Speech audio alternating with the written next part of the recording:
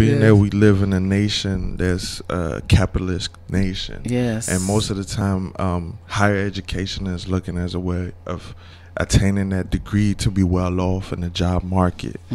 What majors, being that you're going to be a dean and being that you're in academia, what majors at this current moment in time that we're living in would give you a real return on your investment in terms of higher education? That's a very, very interesting question, and that's a really good question for a dean.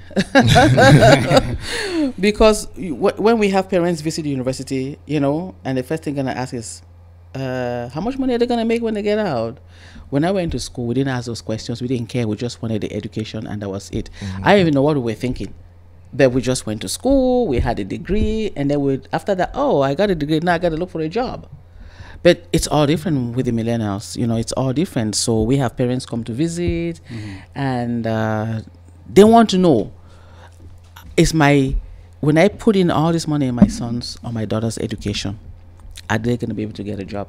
So that's why you see on university web pages, we like to say universities can brag about return on investment in this major and that major and whatever it is.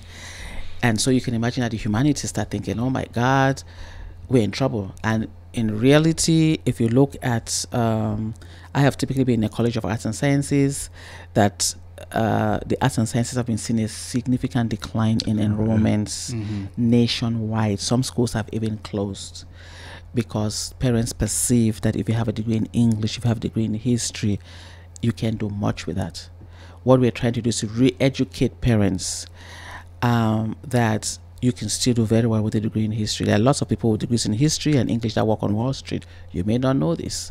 And so what we're trying to do now is to open minds of people. Yes, we try to do a better job connecting students, their careers to jobs. We try to do that, but as I say, you could go get a degree in engineering and still not be successful. You could get a degree in English and be very successful.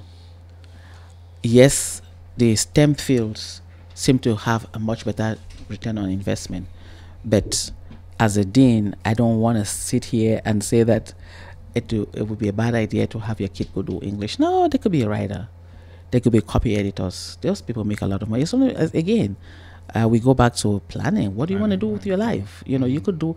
I tell the faculty that we should not be teaching students for specific careers that we know.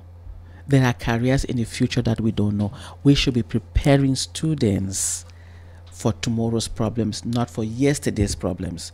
And so when we teach those specific careers and specific things, I think, we may not be doing our students a good service. I am more for entrepreneurship and saying that we need to teach students to become entrepreneurs. And I've always been encouraging you guys. You gotta start your own business, You never make money working for anybody. You have to make money only when you work for yourself. And so we need to be training the minds of the students to think about, if you don't get a job, then what's gonna happen to you? You should be able to create your own. And I think that's the way we really need to educate the students for the future.